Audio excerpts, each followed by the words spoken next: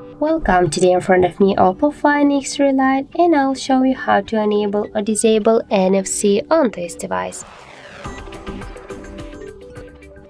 So first you should go to the settings application and now just tap on the connections and sharing.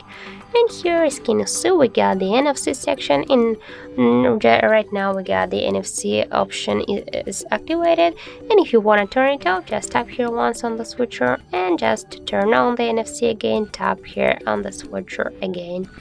By this way you can just enable and disable this feature.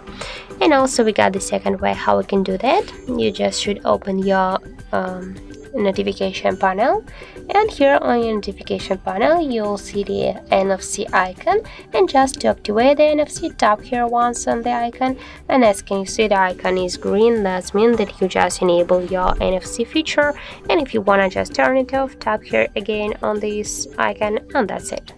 So that's how it looks.